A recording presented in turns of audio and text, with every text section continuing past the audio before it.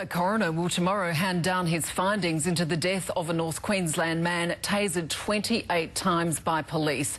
It follows a CMC investigation which found more officers equipped with tasers and many offenders subjected to multiple hits. Ursula Hager's been examining the report.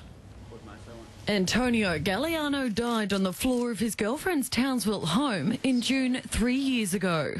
Tasered 28 times by police, his death is now the subject of a coronial inquest.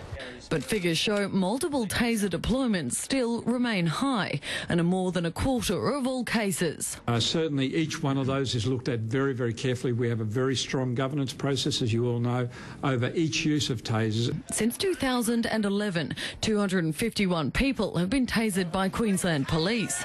Of those, 68 were given multiple charges and 21 were fined for more than 5 seconds. The majority of these people were found to be under the influence of drugs or alcohol. Certainly there have been instances where officers have been given counselling and extra training because of the way that the taser's been used.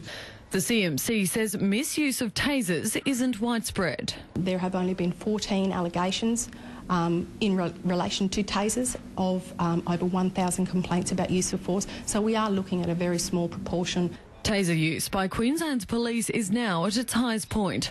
More than 9,000 officers are qualified to use them. But the state's top cop won't be forcing officers to have the taser turned on them before being given one.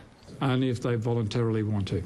The CMC is also conducting further investigation into multiple taser use by Queensland's police officers.